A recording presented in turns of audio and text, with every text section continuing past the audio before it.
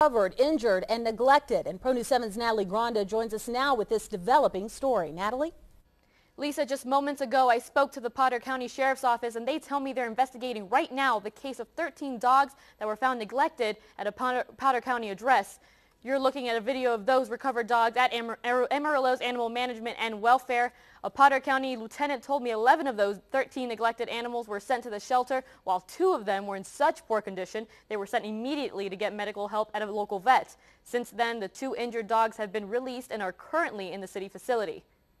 The department could not release more details because it is an open investigation. We'll be following up with more on our continuing coverage of this story tomorrow on Pro News 7. From the Kennedy Broadcast Center, Natalie Granda, Pro News 7.